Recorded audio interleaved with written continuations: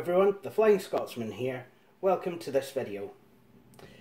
Back in 2013, I showed you guys my first ever digital camera that I ever had as a teenager.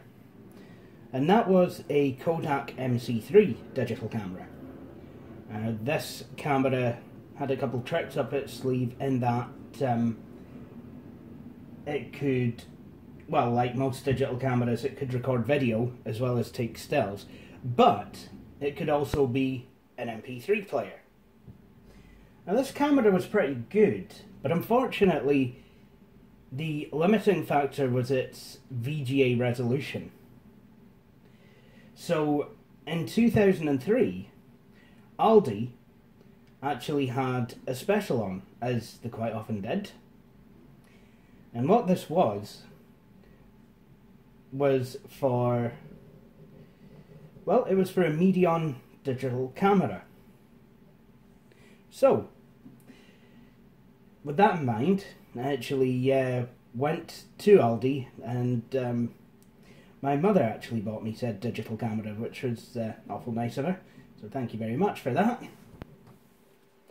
So, let's have a look at this camera.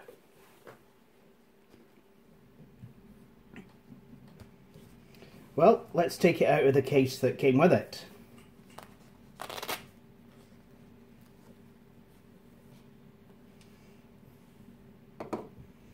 There you go. Now, you probably have a few questions. For example, why did you place it so far away? Where's the rest of it? Did you wash it at too high a setting? Well, the answer to all of those questions is it's on the desk, same as most things I place in front of this camera. This is the entire digital camera. It did come with a tripod, but I've lost it because I'm an idiot, let's be honest. And no, I have never washed this digital camera onto higher setting. So, what is it then? Well, this is the Medion MD7466 digital camera, known by Windows for some reason as the Slim 3000. This is probably actually what the camera was built on, because I can't imagine Medion actually built this camera themselves. I do have this feeling that what they probably did was to get, you know, to actually have an OEM to make the cameras, and then they just kind of put their name on it. Nevertheless, still a pretty decent camera. So let's have a wee look at it then. So you can definitely tell it's from the mid-2000s,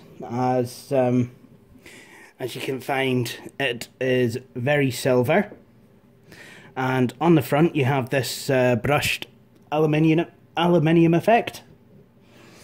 So on the camera itself we have a xenon flash. We have a 3.5mm lens, which actually does have focus settings. You've got regular, and then you've got macro. So that's useful if you wanted to take a picture of something very close up. On the top of the camera we have the shutter button. We have the power switch. On the left side of the camera we have the mini USB connector. And we also have a wee slider, which if you push on it, brings up a tiny wee viewfinder. Look at that. And then on the rear of the camera, you have a screen. I'm not sure what dimensions it is. Up and down buttons, which also work as zoom buttons. Have a microphone for video recording. A button that turns the display on and off. and a menu button which cycles through the various modes this camera has. And then on the bottom you have somewhere to mount the camera on a tripod, which, like I said, it did come with one, but I've lost it over the years. Now, this camera takes 2 AAA batteries, give it a fair amount of life, I'd say. And the resolution, well, specs of this camera, you've got your 3.5mm lens, and that can take pictures with a CMOS sensor. It's the actual maximum natural resolution of this camera is 1600 by 1200,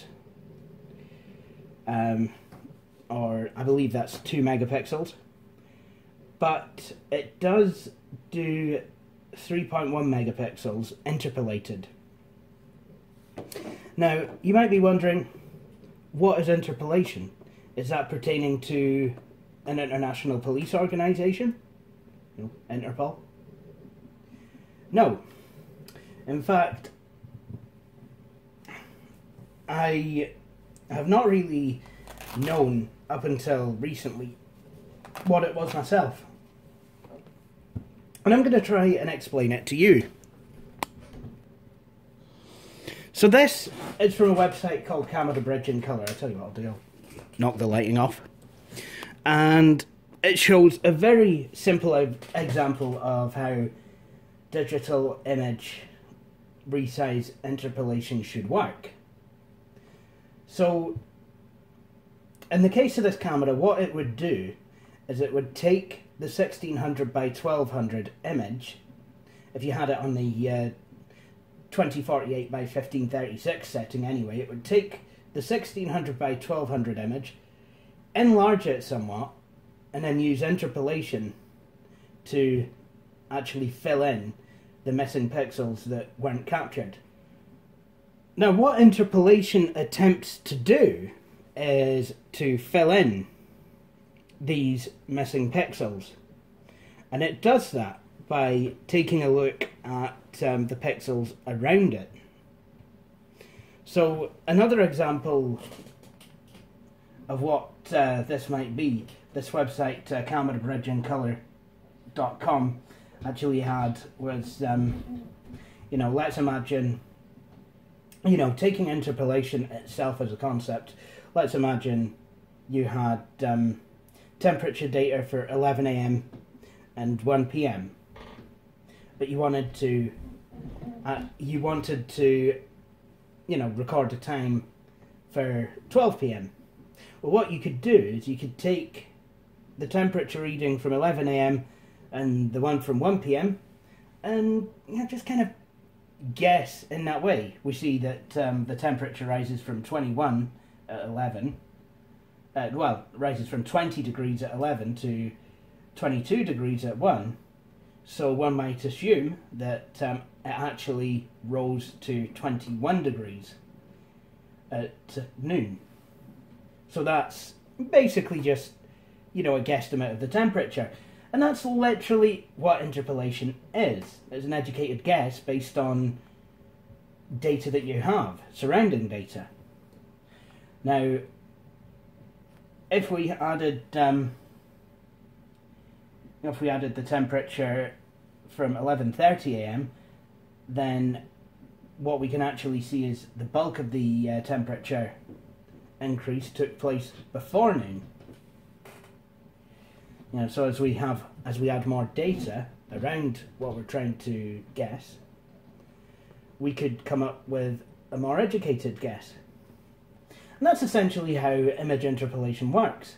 Basically, looks at the pixels around the missing ones and fills it in the way that it best can with the image it has. Yeah, suffice it to say, when I got this digital camera and it was like, oh, it's 3.1 megapixels, bracket, smaller text, interpolated, basically yeah, I just kind of ignored it. To be honest, I've never really used that setting. I probably should have done, but to be honest, this camera, and we're starting to actually see some of its limitations now, even compared to the Kodak MC3. This camera has 16 megabytes built in. And you might think, well, okay, your Kodak MC3 had a 16 meg CF card, so what's the beef? Well, the Kodak MC3 had a 16 meg compact flash card, which meant it was storage that could be removed, taken out, and replaced with another compact flash card. Or, you know, you could probably buy a bigger compact flash card. This, you're stuck at 16 megs. So if you take too many images at high resolution, you're just not going to have enough memory on there for all those images. And you can't expand the memory in any way on this digital camera, which actually is quite a shame. But, you know, if I was going away, I would more often than not have a computer with me. But still, you know, I did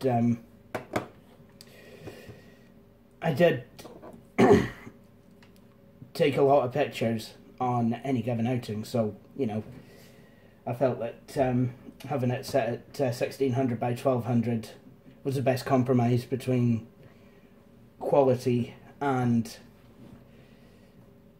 space. And considering that the 3.1 megapixel interpolation was just an interpolation, really didn't matter to me. But I'll tell you what, we will have a go at this interpolation nonsense in a wee bit. Anyway, something this camera also has, while we're speaking about interpolation, is digital zoom. Now, I used it once, and it was basically just a spooge of colours. It looked absolutely horrible. Don't ever use digital zoom, kids.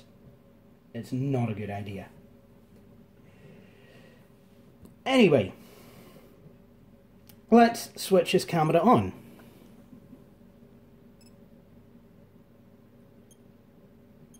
So when you switch it on, it blinks the display, and then it does a kind of a beepy, ticky sound while it charges up the flash. And there you go, you're ready to take the picture. And no, I don't know why this stripe is here either. To be honest, it's been there basically since not long after I've had the camera, but it's never gotten any worse. So, yeah, I've never really done anything about it. Now, I will say this about Medion. I got the original camera in 2003, but it developed a fault where the flash wouldn't work, but it would constantly try and charge it up, even if I didn't want the flash. So what I ended up doing was, well, my mum actually phoned up Medion, explained the problem, sent the camera back, and then within a couple of weeks, a new one arrived, brand new. And I thought that was brilliant. So, you know, really quite good customer service on Medion's part. Anyway, let's have a go at taking a picture. Camera's obviously switched off because I wasn't using it. So if I press menu, I've got pictures here. So as you can see, I can skip back and forth through them, look at them on the LCD screen. Got a video mode, and for some reason there's no speaker on this camera, so I can watch the video, but I can't actually listen to it. I actually have to download the movie to a computer in order to do that. This camera also has a timer mode, so I can take a picture, press the shutter button,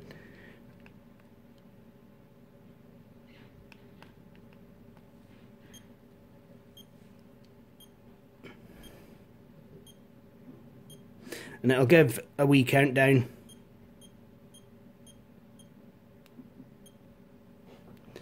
And there you go, taking a picture.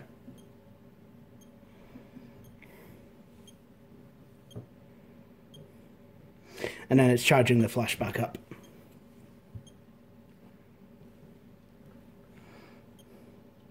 So then you've got to cycle back through the modes again. Then you've got your menu. So you can delete all, format the camera. You've got your quality. So you either have 1024 by 768, 1600 by 1200, or 2048 by 1536, and that's the interpolated mode. Then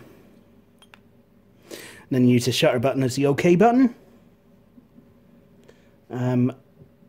Flicker, you can have it either at 50 or 60 Hertz. So that would, basically counteract for flicker of fluorescent lights, or even CRT monitors, should they be set to 60 Hertz. Then you've got your language, and then you've got the flash, which you can have off or auto. So let's take a good old-fashioned picture. Okay, so here's the subject of the photograph, my main computer. One thing that I did find as well about this camera is, well, look at the lousy area of focus. This camera's got worse tunnel vision than I do. But, never mind. I've got to be careful not to have my fingers in front of the flash, because it's really good at picking that sort of stuff up. Something else that you've got to do with this camera is make sure that you do not shake the camera in any way, shape or form. You have to be literally perfect. Something I'm not. I do have the shakes, and this camera has no image stabilization at all, which explains why I would take so many photographs. Anyway, let's see if we can get a good one.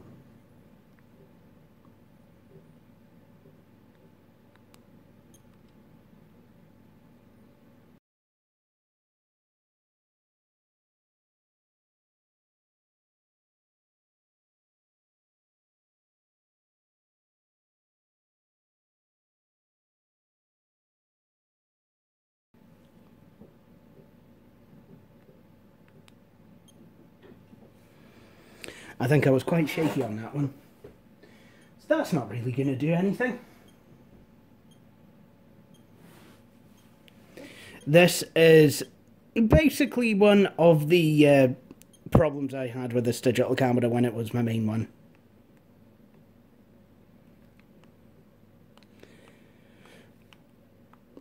Oh! And now we're getting to the nub of why I don't use that other mode, the 3.1 megapixel mode. Memory is full. But to be fair, I did have quite a few photographs on there. And that is a brilliant segue, actually. Because when you get a digital camera, especially when you got one in the, in the early days, half the excitement, at least for me, was the software that it came with and the process of uploading the images to a computer. So what we'll do now is we'll move over to a computer, not this one, but a computer from around the time when this digital camera was new. We'll install the software and we will upload the images. So who would have thought that after all these years and 26 million moves that I would still have the original install CD that went to this digital camera? Well, I do. And it supports Windows 98 2nd edition, 2000 ME and XP. So let's install it. Now, technically speaking, on Windows XP you really don't need this software, because the camera basically works as a mass storage device driver, and actually XP's way of downloading photographs from the camera is actually a lot more pleasant than this software's. But yeah, I'll show them both to you, actually. So we've inserted the CD into the laptop's optical drive, and we've got a few things. Slim 3000, that's the digital camera software. ULEAD Photo Express, ULEAD Photo Explorer. Picture Show, that allows you to make picture slideshows for CD, DVD. Video Live Mail, I guess that allows you to send video clips via email. CA Magic, still not sure what that does. And of course the Slim 3000 manual, of which at one time when I had the box to this camera, I would have had the manual in paper form. Anyway, what we'll do is we'll just go ahead and install. Tell you what we'll do, we'll install the actual digital camera software, and we'll install ULEAD Photo Express. I'll not install Explorer though, because that has been known to mess up systems.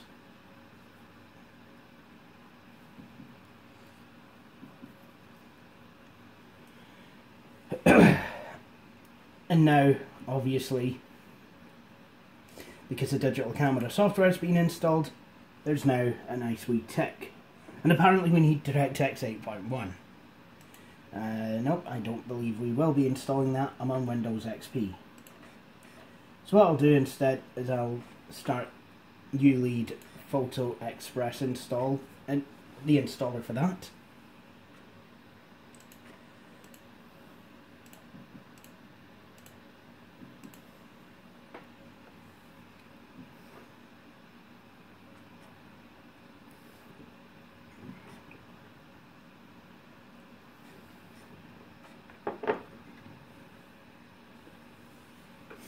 Perfect. This is a perfect time, not necessarily to have to make a cup of tea perhaps, unless you've got a really slow optical drive, but to certainly have a few helps of a cup of tea.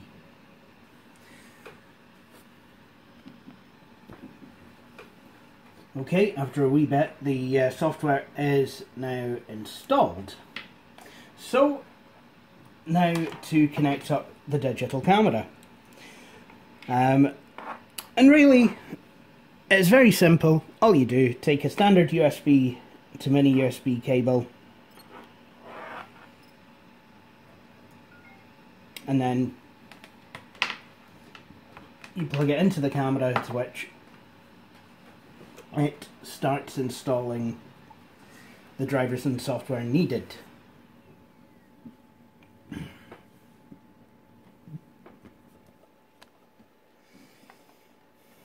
Cool. So now we are in the Slim 3000 software. Actually, what I will do is I'll use the Slim 3000 software to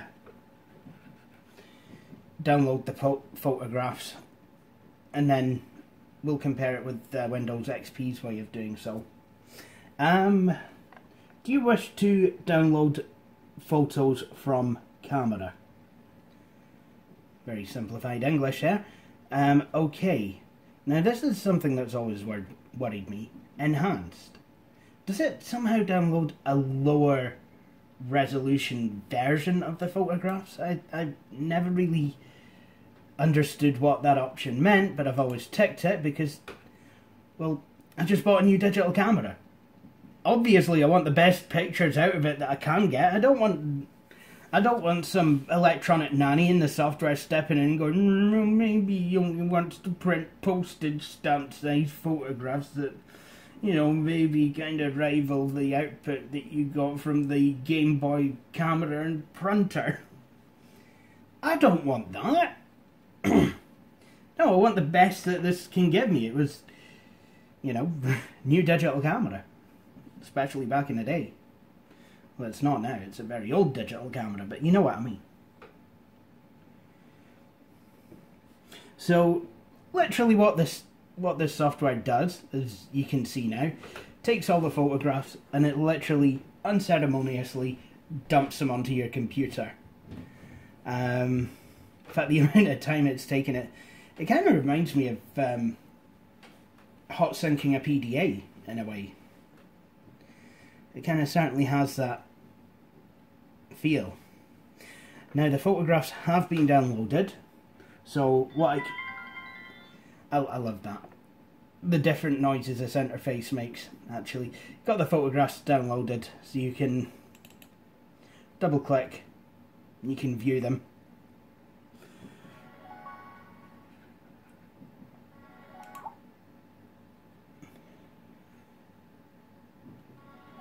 I love the sounds this makes as you mouse over and press the buttons. And the About screen, I think, is probably one of the best ones of all.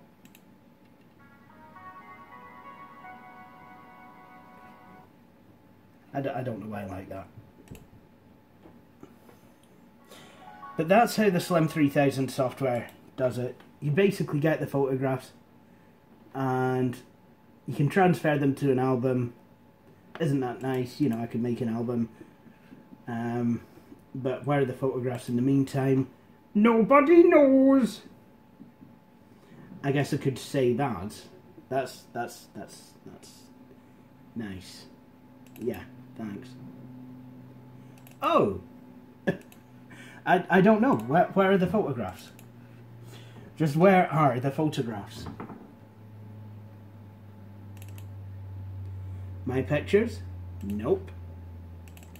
MD7466? Nope. Probably somewhere on the hard drive. And I know I could go save as and then just kind of save them all to a folder in my pictures. Why should I have to do that? They've already been downloaded to the computer once. Luckily, Windows XP, like I've said, it had a much better way of downloading and sorting your photographs. And because it had inherent support for USB mass storage devices, it could do this in a much more pleasant way.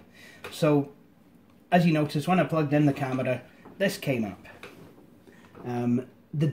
This disk or device contains more than one type of content. So I could copy pictures to a folder on my computer, view a slideshow, print the pictures, play the content using either Windows Media Player or VLC Media Player, or literally open the folder to view the files. Now what I would always do is click this, copy the pictures to a folder on my computer. Click OK, and then you have the scanner and camera wizard.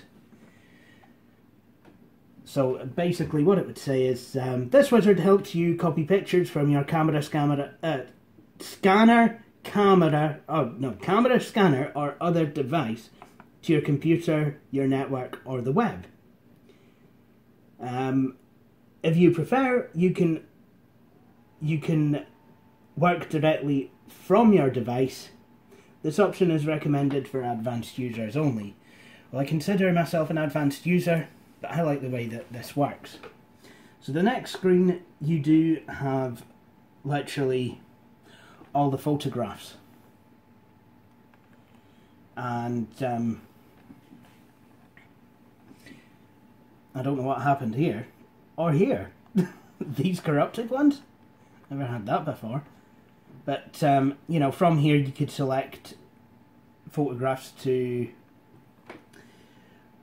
upload or download. You can even rotate photographs from here if you needed to. And then you can look at the properties of photographs. Basically, what I usually do is just kind of keep all the photographs selected, click next. Now by default it will save the photographs to a folder called Picture in My Pictures, and you can have it delete from the device after copying them. Again, that's not something I normally do. I usually take care of deleting and file management like that on the camera.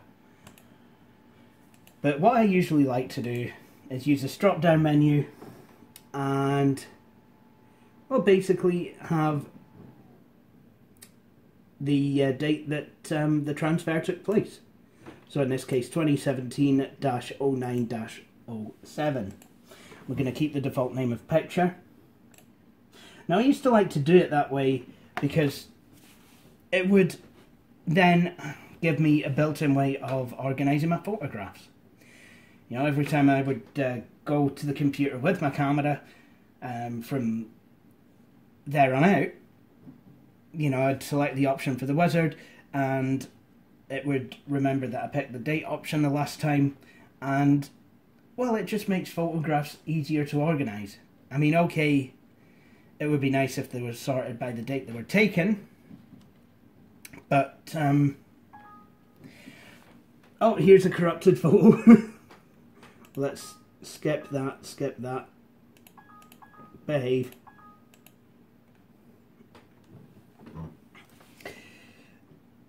Another thing about this digital camera, which, you know, compared to the Kodak MC3, the Kodak MC3 camera had a clock. This one doesn't.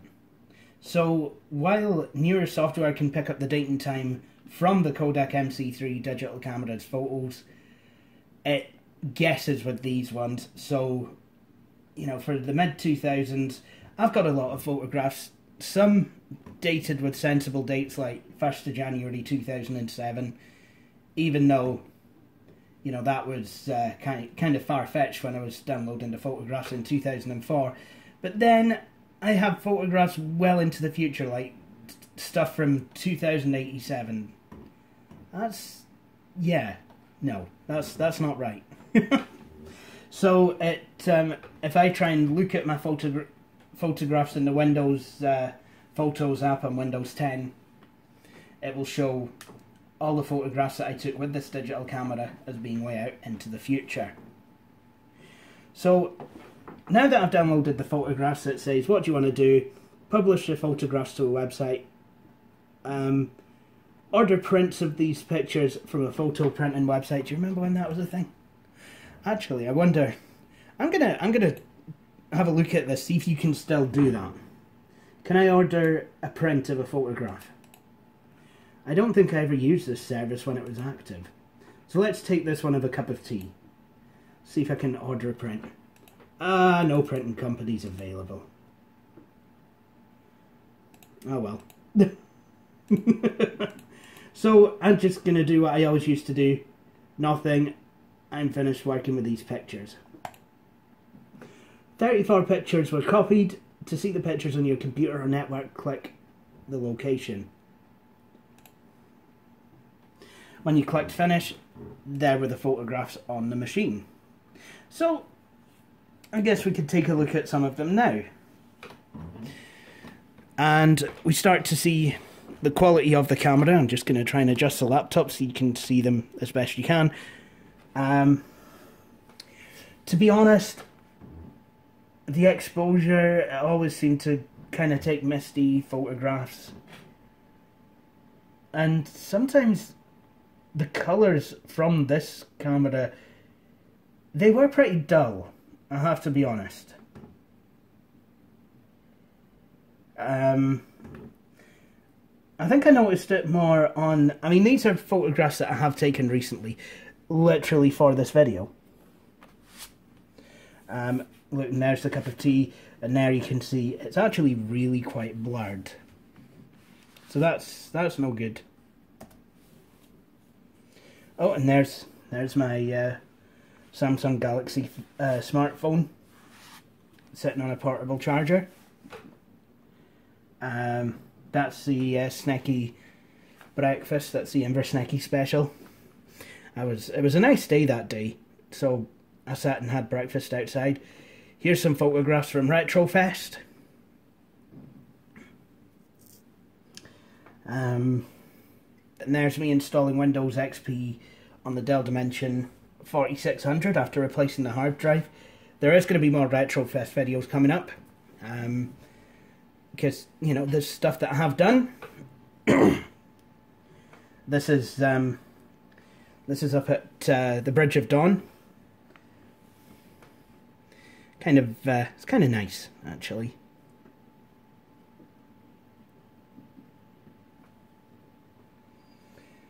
So there you go. This is all Retrofest stuff. So these photos, they're okay, but I think they're okay more for viewing on a screen. These are the 2007 custom built and the Flying Scots machine. I decided to switch cases with the server again.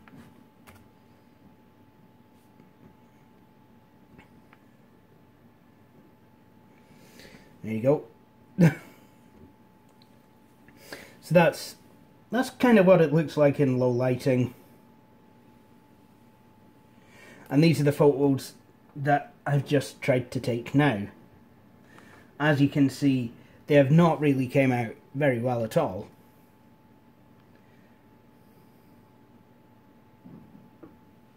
I have tried cleaning the lens, but I guess I could give it another once over with a cotton bud. So there you go. So that is this camera. And for some reason, the videos, they didn't take. But maybe,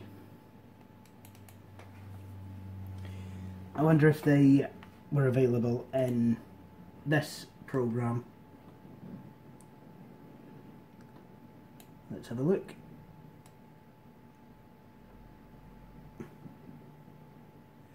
That is quite strange because it didn't upload the later photos. What's with that? Oh well. So some of these photos are a bit subpar. But that's not necessarily a problem, because if I wanted to, I could use a piece of photo editing software to basically straighten them out and improve them and what have you. And what better program to use than one that came with the camera, right? Well, let's see. So, ULEAD Photo Express. And it's telling me to register.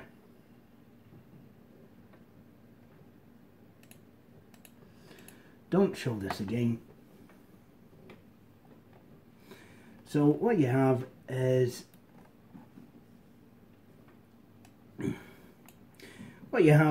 a file manager type interface. You can go in and take a look at the photographs. So let's, for example, take this picture of me playing something on my turntable. I think I'm playing Queen's jazz album there. So what I can do is edit it, can adjust, selection, text, paint, effect, decorate.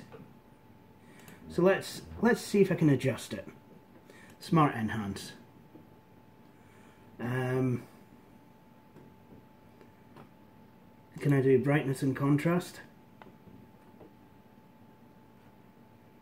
Well, that seems to have done absolutely nothing.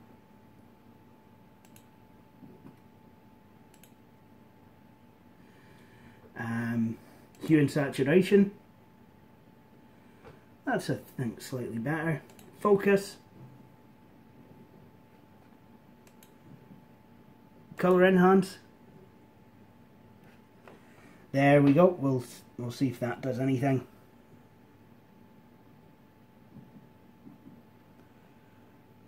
Kind of. I mean, obviously, if I wanted to do something with it, I could. So we could add, you know, some effects here. I mean, this is stuff that you get now on a simple phone app like Instagram or what have you.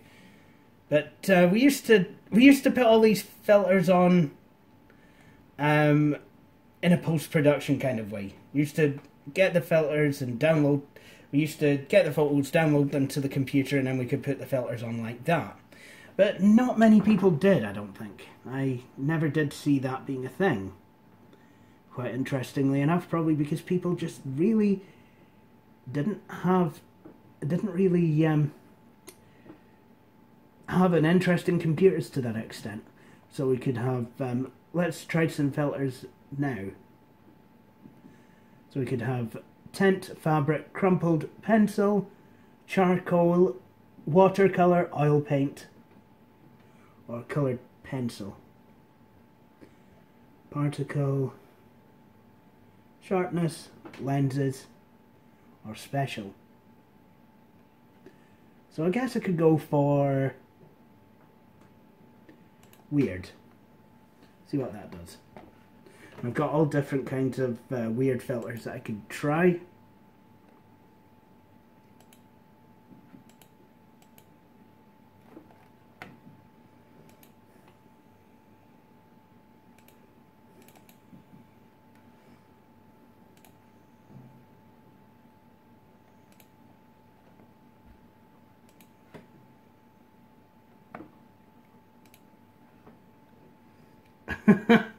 Now it just looks like an out-of-tune VCR. You know what? That'll do. So we could decorate it.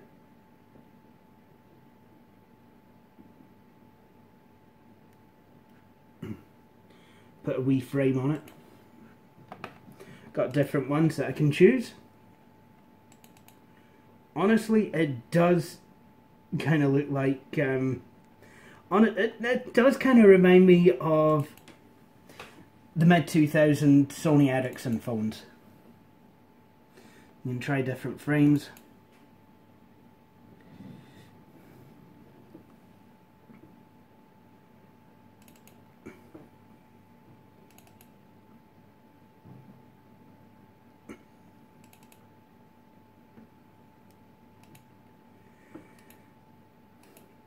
That'd be brilliant if I could have had a frame on here that kind of looks like an old television. Oh well, this one will do.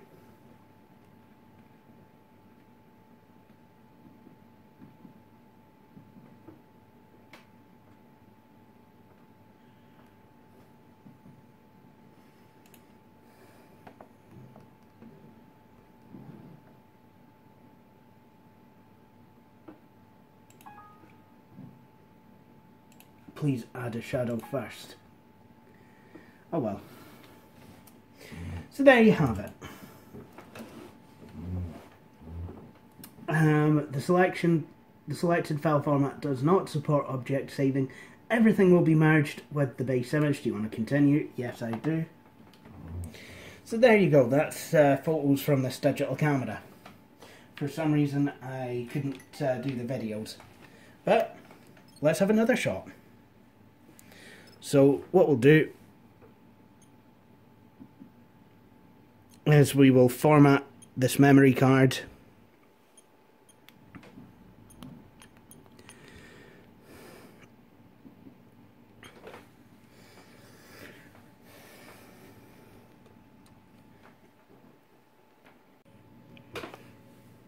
So I have now managed to get a video, plus I took some more photographs to see if I could compare the 3.1 versus 2.0 megapixel sizes. Unfortunately, all the photos I did manage to get, despite my best efforts, were terrible. Anyway, let's have a look at this video.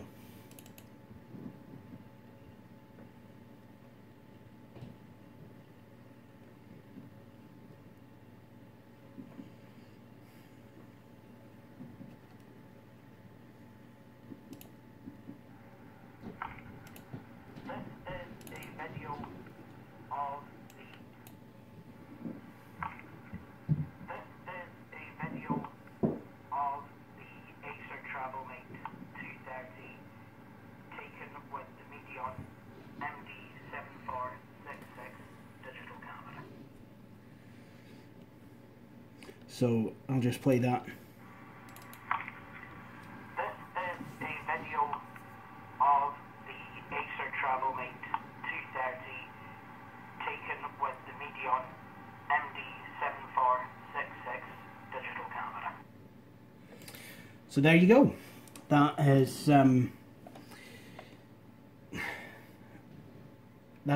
a video taken with this camera. Now, I think the video is of the same resolution on this camera as it is on the MC3, i.e. 320 by 240, but I do believe the colour palette is much, much better on this camera than it is on the MC3. So, yep, it is 320 by 240 pixels. Like I said, there does seem to be more colours, more of a colour palette on this camera than there does on the Kodak MC3's video mode. If that makes any sense. Anyway,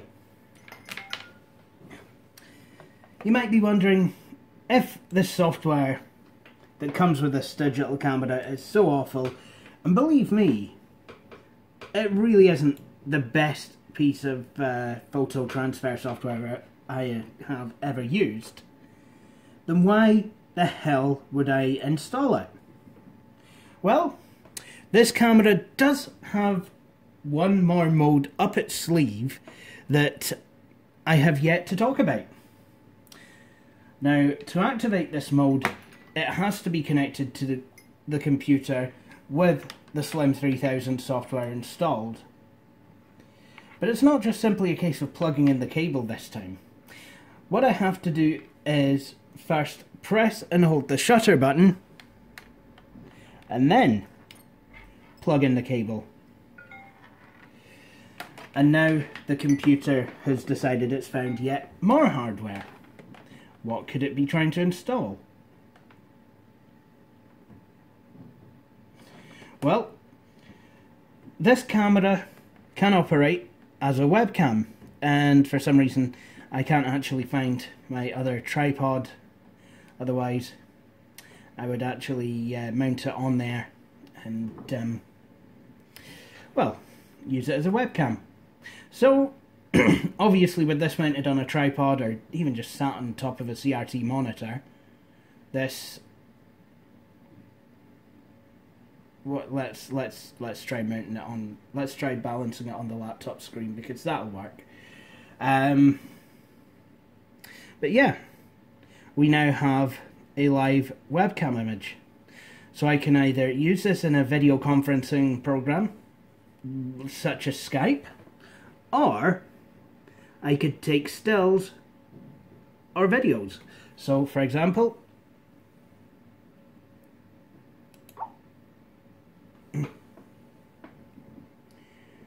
video record. I could do, oh, I could basically do any quality I wanted to, right up to 20 frames per second. That I would like to see. This is a video taken with the Medion digital camera MD7466 while it is being used as a webcam, connected to the Acer TravelMate 230.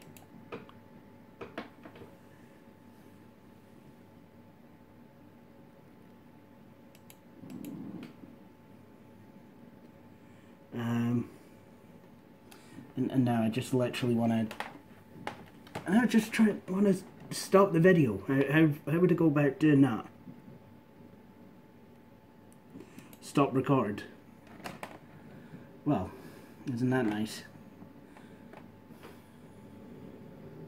Anyway, not only could I do that, I can also take a still.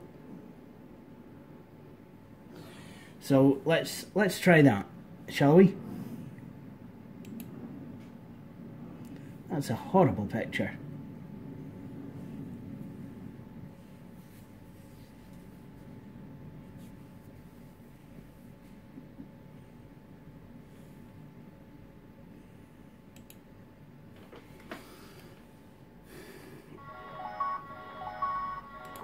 I look like a criminal. and the photo mode on this webcam doesn't make me look any better. Anyway, so that is the other mode of this camera. Unfortunately, I never used this mode either, but then I never had my computer connected to the internet in such a way that I could, well, that I would actually be able to make use of this feature. Well, I had this as my main digital camera. And to be honest, when I started using webcams, I did actually go for a 1.3 megapixel model. So, yeah. Anyway,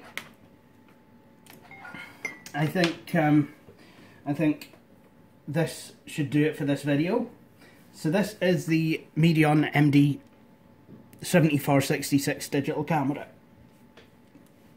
So what did I think of it? Well, back in the day, it was fantastic. It was my first digital camera to take pictures whose resolution could be measured in megapixels.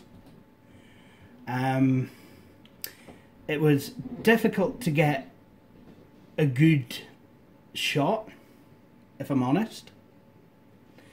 A good steady shot, but you know, I did have some pictures, at least from when I used this as my main digital camera, and you know, I still have them today. And this camera's, well, the Kodak MC3 did come to France with me, but this one followed me to a bunch of other places, mostly East Yorkshire, if I'm going to be completely honest. And you know, it went with me to South Wales for the for a biology field trip for A-level biology. It also followed me to Hull University, but wasn't my main digital camera for too long afterwards, because, well, not too long after I started at university, I actually got a Nokia N73 mobile phone, which actually took much better pictures. Now, one of these days I would love to do a review on a Nokia N73 mobile phone, but that would mean I would have to acquire one, and I just don't have the money just yet to do that. But you know, if I cross paths with an N73 at some point, that is something that I would very much like to cover. It would probably bring back all the nostalgia from my first year or two at university. But there you have it. This is my old Medion digital camera. Thank you for watching this video. If you enjoyed it and would like to see more, please consider subscribing to the Flying Scotsman YouTube channel. If you're looking for more things The Flying Scotsman, you can also follow the Flying Scotsman YouTube channel Facebook page and follow me on Twitter. To see my latest video, click on the link within the browser window.